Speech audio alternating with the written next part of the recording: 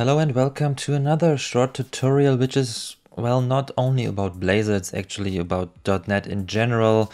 Maybe you'll find yourself in such a situation, you see it here, Visual Studio's open, you coded something and you want to test it, and then you open the terminal, package manager console, whatever, and you enter .NET watch run. And after a few seconds, you see this big red wall and you think, what the heck is going on? And essentially, this thing only tells you that this port is already in use. Well, if you're like me, maybe you work at several projects at the same time, and the only option you have now is to kill the other .NET process or change the port. But if you're a lazy guy like me, I don't want to change the port, I want to kill the other process. Now you can use the task manager to do that, but this is tedious sometimes.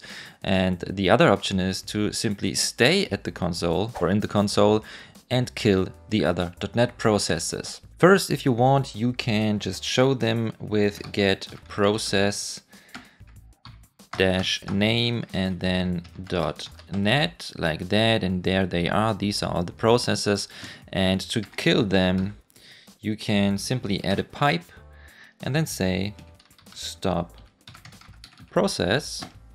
Now they are gone. We can list them again, but if there isn't one process, then you get this message, and then we can try to run our application again with .NET Run or .NET Watch Run.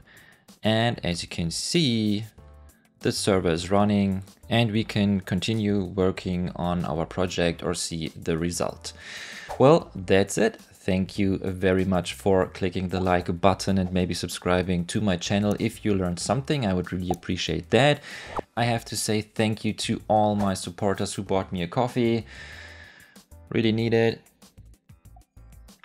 Thank you very much. Maybe you want to do that as well. Thank you for subscribing to my newsletter, because with this newsletter you get information like this little short tutorial in your inbox, or maybe you get information about upcoming courses, discounts, early access, and so on. And maybe if you want to dive deeper into Blazor WebAssembly already, please check out the link in the video description below or the info card. There you can see a 2-hour preview of the full course, and maybe you want to enroll into that course. Okay, thank you very much for watching. I see you next time. Take care.